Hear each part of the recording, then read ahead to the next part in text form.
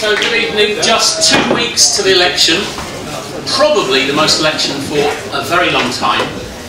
Have all of you registered to vote? Yes. Has anyone not registered to vote? Because if you haven't, it's too late. It was yesterday. Oh. Can we just get a show of hands? Raise your hand if you are going to vote. That's quite good. Not everyone. Raise your hand if you're not going to vote. Raise your hand if you know what the different parties stand for. I've got 5 questions for you. If you can answer all 5, you pass with flying colours. Number 1. In their manifestos, the 4 front-running parties have pledged to increase NHS funding from 2.5 billion, which is the lowest amount promised, to at least 8 billion a year, the highest amount. Which party is promising the lowest amount in their manifesto? Raise your hands if you think you know the answer to that. Okay, which party do you think it is?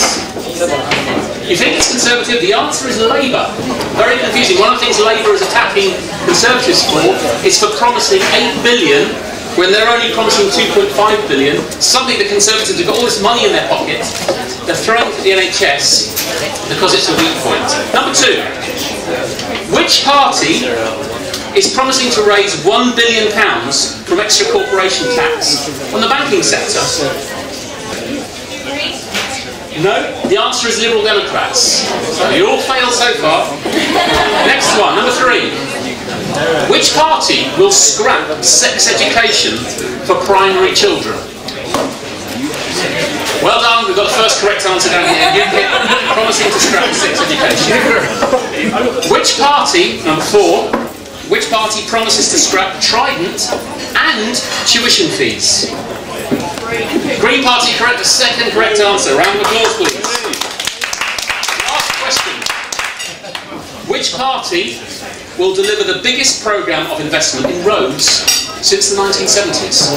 It's in the manifesto. Which party is promising the biggest programme of investment in roads since the 1970s? Anyone? Tories. 2 correct answers here. We've got a star here. Round of applause again. So, nobody got all 5 questions right. Therefore, this talk is aimed at you. This is called an idiot's guide to the election, which is either insulting you or me. It's probably going to be me. But it's a guide to what the parties stand for simpletons. So I'm not going to pretend it's impartial or even fair.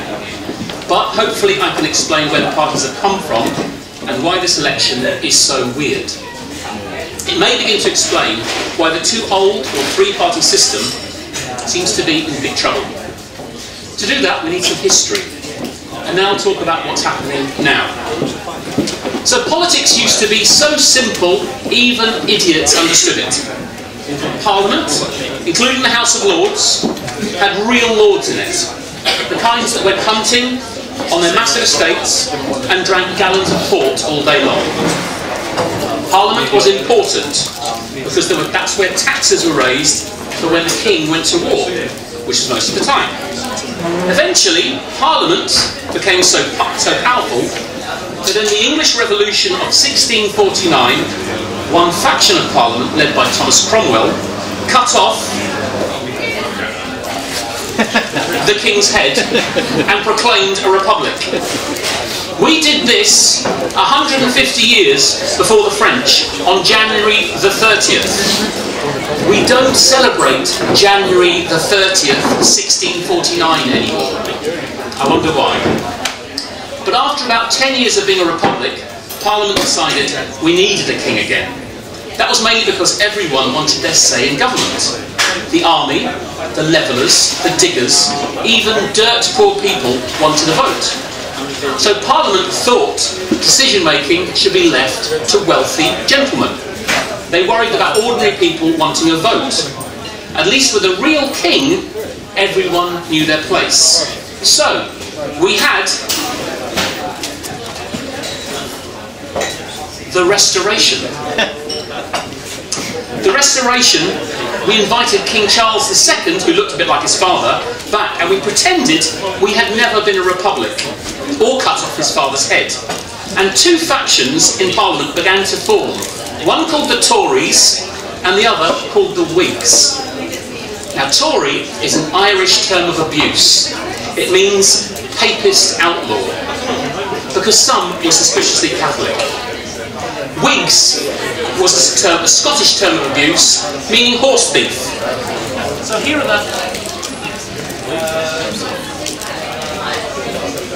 the Tories, the papists, and here are the Whigs, who were more Protestant, which is why I put a P, the Protestant symbol there. The Tories were the ones who were really sorry that they cut off Charles I's head. They stood for God, King and country, and they still do. But they also represented country gentlemen and keeping the status quo. The Whigs were just a bit sorry they cut off Charles I's head. The Whigs represented merchants and later industrialists. They were more Protestant and nonconformist than the Tories and wanted a bit more progress. They got rid of another Catholic king, James II, and installed a constitutional monarchy. So we can now get rid of the king, because the king no longer has any real power, and that's due to the Whigs. A constitutional monarchy is where the kings drink port all day long and just rubber stamp whatever Parliament decides. The Whigs were known for their radical ideas, like ending slavery, or stopping children working in mines 14 hours a day. Preposterous, shouted the Tories. But the Whigs wanted to give the vote to a few more people. The Whigs rebranded in the 19th century as Liberals. In 1900, the Labour Party was formed by the unions. I'm going to move the Liberals to the centre now, and put our left-wing party, the Labour Party, there. They wanted someone to represent the working classes, who were mostly ignored by other parties. No one really stood up for the working class because they didn't have the vote. But eventually the working class got the vote because Parliament was taxing them to pay for expensive wars, like the Boer War and the First World War. The Labour Party was a very small party at first, but it grew, and to everyone's surprise, including Labour, it won the election after the Second World War. By this time, the Liberals were a small party because people couldn't forgive them for something. The Liberals down here because they don't matter anymore. There's just two parties after the First World War who were important. The Liberals couldn't be forgiven for force-feeding suffragettes, something else, people have forgotten what it was, and people concentrated on the new exciting Labour Party who were much more radical. If you remember, the Whigs were used to think that they were radical when they did things like ending slavery. But the Labour Party was properly left-wing, radical, socialist party in the 1940s. For example, they introduced free healthcare, when Conservatives like Winston Churchill thought we couldn't afford it. We were broke after the Second World War, and here's this party saying we're going to introduce free healthcare. But we managed free healthcare and free education, and from the 1960s, Labour and the Conservatives even paid students to go to university. That gave students more time to sit around listening to Hawkwind and smoking dope. They didn't have to stack shelves in the supermarket. So, if your parents went to university, ask them why they sat around smoking dope all day and didn't work for a living like you do. After the war, Labour decided to continue things that have been normal. Things like very high income tax for the wealthiest and controlling what they called the means of production. No one says that anymore, but what it means is the mines, steel, electricity, gas, telecommunications, railways, pretty much half the economy was controlled by the state, as it was in the Second World War. But not shops, not restaurants, or factories making things like toys or bicycles or steak and kidney puddings. They left that to evil capitalists. And they taxed the profits to pay for the free stuff like health and education. Now this was pretty popular, especially with your hippie parents, and mostly worked, and it carried on until the 1970s, even under the Conservatives. But in the 1970s, things got ugly for a variety of reasons. There were lots of strikes. Oil prices went sky high. The Vietnam War bankrupted America, and it basically all got really shabby compared to the swinging 60s, when everyone had a job and money. And in 1979, a new Conservative leader called Mrs. Thatcher was elected Prime Minister. And she was very cross about the unions and the state of the country. She was like a stern nanny, telling the children to tidy up their messy rooms. And lots of people thought she was great. Mrs. Thatcher wanted to privatise everything. She privatised British Airways, British Steel, British Gas, British Telecom, British Leyland, Rolls-Royce, British Petroleum, British Aerospace, water, electricity, and about 50 other companies. And John Major continued to privatise British Rail. So we went from having the best railway in the 1970s in Europe, apart from the coffee and sandwiches, which were genuinely awful, to having one of the worst and most expensive in the 1990s. So privatisation isn't always a good thing. And the unions went from being strong and on strike all the time to being really weak and never on strike. So less people joined the union. And even the Labour Party started to move away from the unions. And they got their money from the unions. By the 1990s, the Labour Party was really tired of losing elections. So they elected a young, handsome leader, Tony Blair, and called themselves New Labour. So out went the red flag, and in came the red rose. The red rose is a little bit less scary to people who live in Hampshire and Surrey. So the red flag was dropped. So eventually it actually got quite hard. So New Labour liked a lot of things Mrs. Thatcher had done and did a bit more privatising, a few things the Tories had missed. They also introduced tuition fees, £1,000 initially, and then, despite promising not to, they introduced top-up fees of £3,000. So they weren't left-wing or socialist anymore.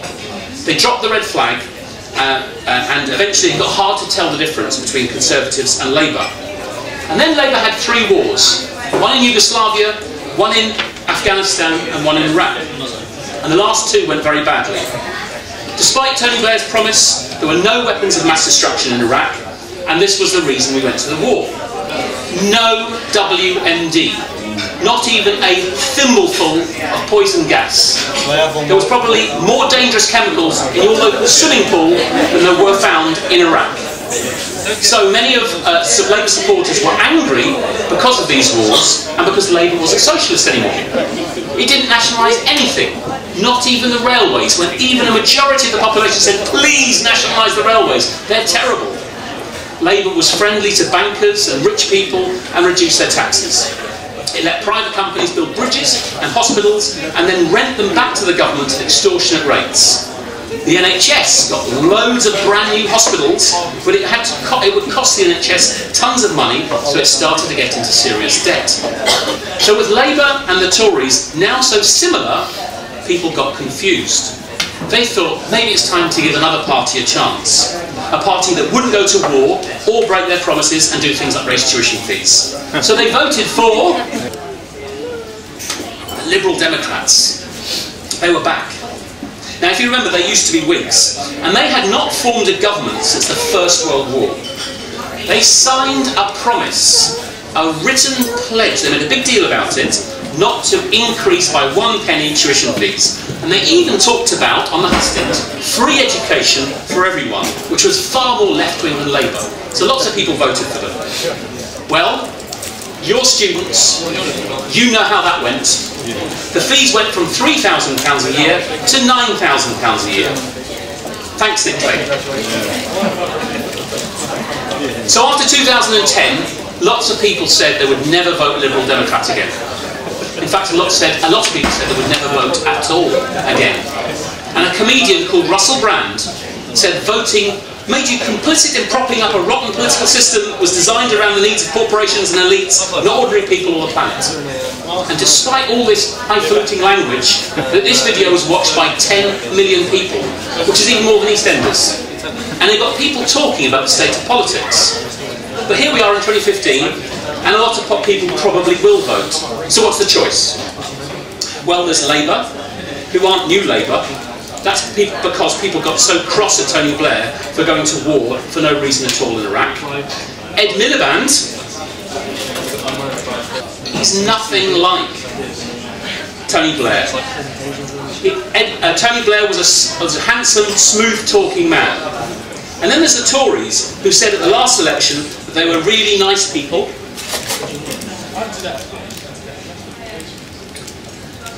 Who wouldn't make any cuts to the NHS, and they were so green they even had a little tree logo in their Conservative Party policy. And David Cameron rode a bike to work. Well, now a lot of people think the Tories were absolute rotters for pretending to be so nice and kind.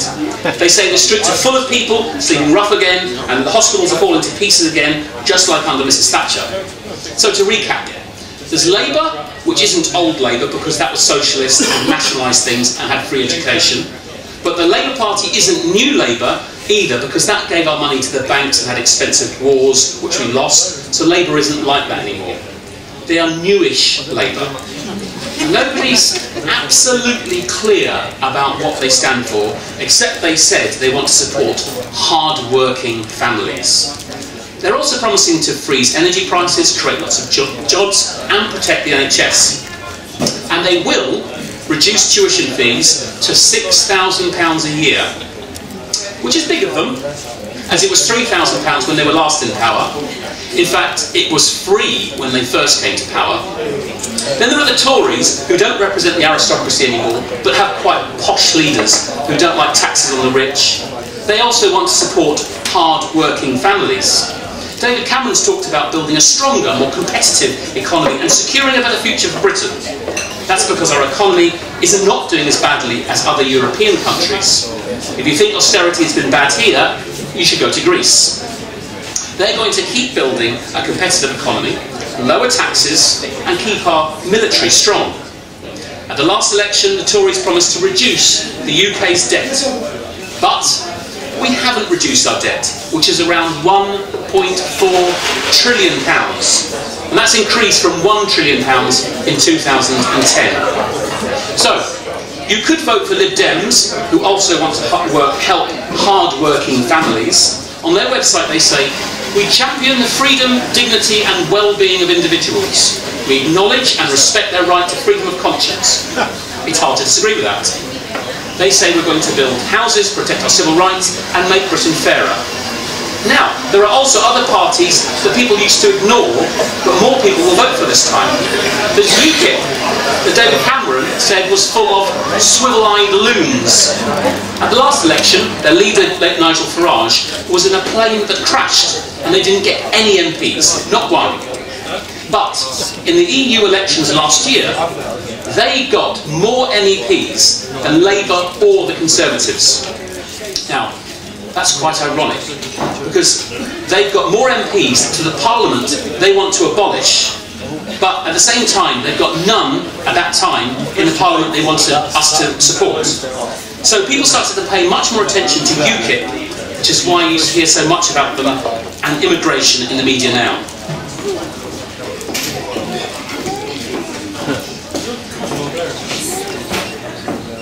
UKIP hate the EU and immigration. So they stand for hard-working English families, but probably not hard-working Polish families. If we vote for them in England, we'll be something like Trump do. Everyone will have to learn to speak English, and it'll be much harder for you to go to get a job in Germany or live in Spain if you fancied that. And you won't be allowed to eat pizza. No, that's not true. Actually, you will be allowed to eat pizza, but they will make us leave the EU, cut taxes for everyone, including the wealthiest, and make it easier to do common sense degrees like science and maths, and make it harder for people doing made-up degrees like media studies. So, if you're in the Faculty of Media and Communications, you're in big trouble. UKIP's manifesto is based on common sense policies built on freedom, independence, speech, democracy, and it's hard to disagree with that. They have 2 MPs, Douglas Cardwell and Mark Reckless, both former Conservative MPs. More Conservatives might defect to UKIP if they carry on doing well in the elections. But the Conservatives hope to stop going on about the EU by holding a referendum. So, if the Tories win, you'll get a vote on the EU in 2017, whether to stay in the EU or not. And then there's the Green Party, who want more people to have solar panels, ride bicycles in proper safe bike lanes, and be able to buy cannabis legally, like in Holland.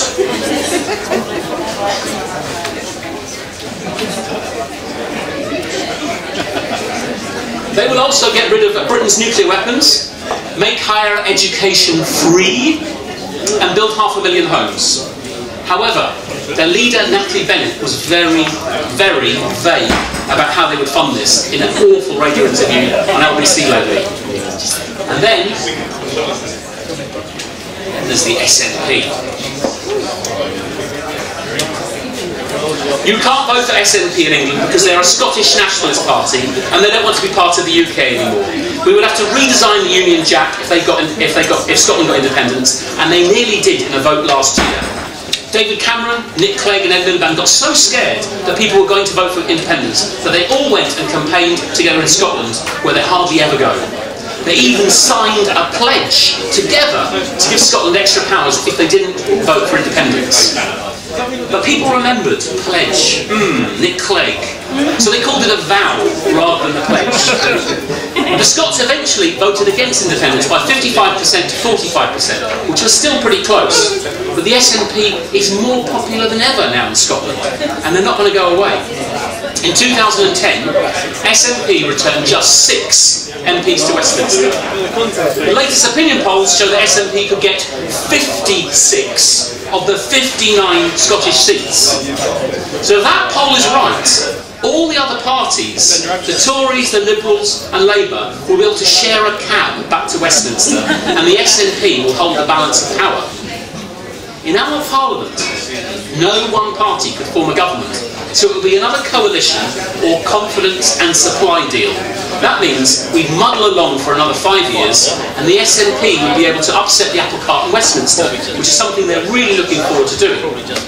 Their leader, Nicola Sturgeon, has said she might prop up a Labour minority government in return for 3 things: more power to the Scottish Parliament, an end to austerity, and a decision not to renew UK's nuclear weapons system, Trident, which is based in Scotland. And the SNP is supported by Plaid Cymru, the Party of Wales, led by Leanne Wood, who spoke very slowly in the TV debates since she was a nursery school teacher, and she told Nigel Farage off really well for being naughty and rude about foreign people with HIV, and she got a huge round of applause from the audience. So the Greens, Plaid Cymru and SNP are led by women who are anti-austerity and very anti-UKIP, which is why they hugged at the end of the last TV debate that David Cameron hid from. They hugged and shook hands, but refused to shake hands with Nigel Farage, who was a very silly boy. A coalition of Labour and these 3 ladies would be considered a good thing with left-wing people, with people with left-wing views, but not people on the right. It's a bit like old Labour,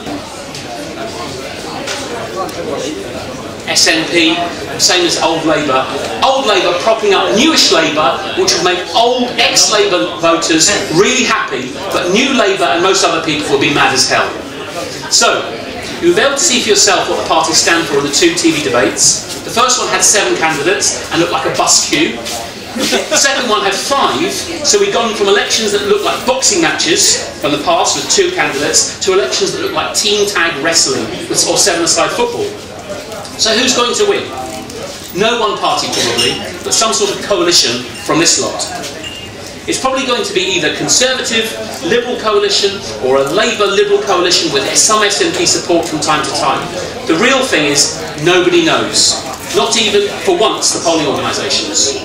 So, I've run out of time now, and I haven't really been able to tell you much about the party's policies, but you can find that out if you go to their websites. They've been all launched now as manifestos, so just go and look online and read them for yourself. UKIP won't really ban eating pizza, but you should look carefully at what they and the other parties promise to do in their manifestos before deciding how to vote. If you want a quick look, the BBC has an overlook on just one page called Manifesto Watch, and it's very good. If you can't be bothered with that, try one of the quick quiz websites like voteforpolicies.org. That's like a personality test you get in the magazines, and it's really easy. There's also a question time debate here at the university next Monday, the 27th, from 7:30 till 9, with parliamentary prospective candidates from all the major parties who will be answering the audience's questions. So, if you can't summon the energy to do any of those things, then don't be surprised if the next government does something you don't like. This is your only chance to stop them on May the 7th. And the next chance might not be until 2020. Thank you.